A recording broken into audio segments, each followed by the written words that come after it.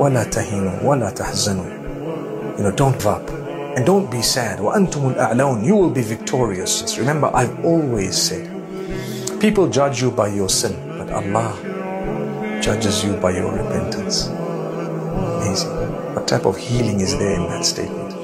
What type of hope is there in that statement? People judge you by your sin. Allah judges you by your repentance. La ilaha illallah.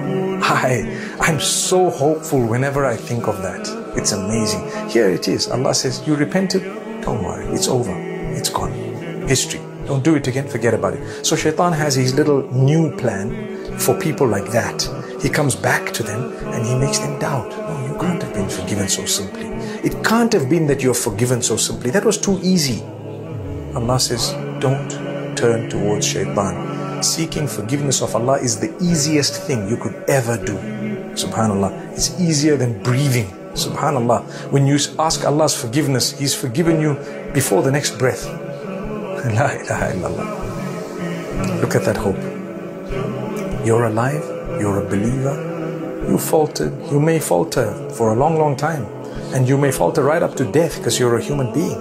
But remember, stay away from major sin and try and improve yourself on a daily basis. If you happen to fall back into the same major sin again, don't worry, seek forgiveness again and don't go back to it.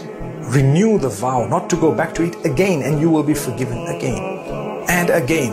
Subhanallah. Don't stop. So these are some of the verses that are filled with so much of hope.